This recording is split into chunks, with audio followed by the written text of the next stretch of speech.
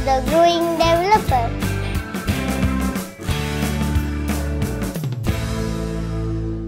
Hey guys, what's up? Welcome back to the channel The Growing Developer, and here we start a brand new series on GetX. I'll be uploading at least 4 videos at once, so I'll make a playlist on the channel so you can go and check that playlist as well. I'll have all the videos in the correct order. In this video we'll see what we're gonna build, what are the required steps that we need to do to install the GetX package, of course, and then what are some important steps that we need to do before building our application. So let's see what we're going to build. So this is the final product that we're going to build here. Okay, so I've done this. So this part I have made actually after building all the parts. So I'm recording it at the end, but you should see this part at the first. So I'll be ordering it at the first level, right? So we'll have this much page.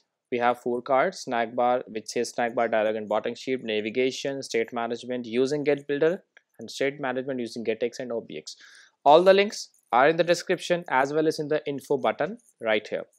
Okay, so let's understand this, what we're going to build. In this snack bar dialog and bottom sheet section, you can see that when I click on show snack bar, the snack bar just shows. Show dialog, we have the dialog. Show bottom sheet, we have the bottom sheet. Then in the navigation, now this list that you see here, the growing developer, this list is what I'm sending using the navigation logics. Okay, and then if you go to home page, we get to the home page. Then we have the get builder, we are incrementing the value using the get builder, and then we have the state management using GetX and OBX. So this first value is using GetX and the second value is using OBX. We'll learn about that, and when you click on this change the values, you can see that both the values changes. So this is all about the structure. Now let's see what are the different steps that we need to do to install the GetX and what exactly is GetX. Okay, so first of all, to install the GetX package, we will go to our browser, go to pub.dev, right. So in here I'll search for GetX. We don't have a package with the name GetX. The name is actually Get. So previously it was Get, but now the package has changed to GetX, right? So this is the version. We'll go to installing, and this is how we're gonna install it. So we'll just copy it here, and we'll go to our pubspec.yaml file, and just after this we're gonna paste it here, right. That's it.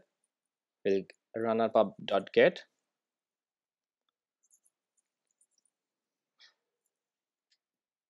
So we have our GetX package installed. Now other thing is that we'll not be using our material app. This material app is replaced by GetMaterialApp. So this GetMaterialApp will take care of all the context. We'll be using everything without any context and all sort of things. So that's all actually how we're gonna install it. So GetX is like a state management package, a dependency management package, and a navigation manager for you, which takes care of everything, be it be navigation, be it be dependency injection, or be it be state management, and you do not have to care about contexts, right?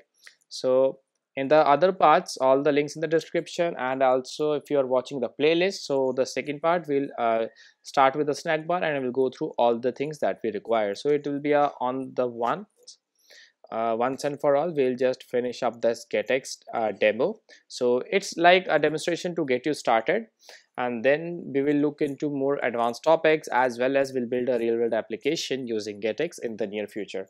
So that's all for this introduction part. So thank you so much for watching. All the parts in the description and all the parts in the next video. So keep watching, and if you love the content, please don't forget to subscribe to the channel, like the video, and share it with your friends as well.